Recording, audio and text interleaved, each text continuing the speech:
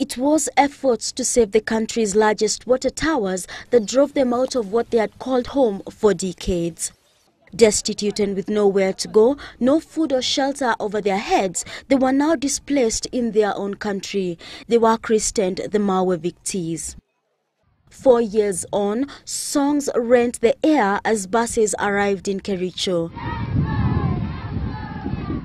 It was song and dance as they disembarked from the buses to a reception by the Minister for Special Programs Esther Murugi and her Rhodes counterpart Franklin Bett.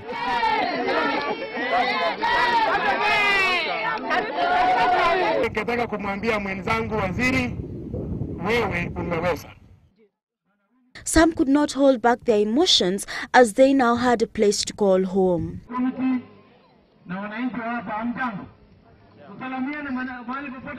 Addressing them, Special Programs Minister Esther Murugi gave an assurance that she would liaise with the Agriculture Ministry to provide them with seeds for planting on the onset of the season. Nataka tu kumpatia miezi 6.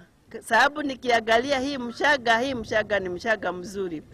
Kwa hivyo watu wa agriculture tutaungana tena na mheshimiwa ndio tumletee begu muanze kupada haraka inawezekana. Ndio muanze kujiangalilia.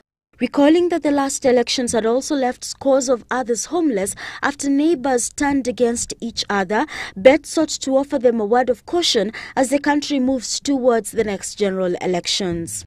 Nimesema kwa Kericho County, never again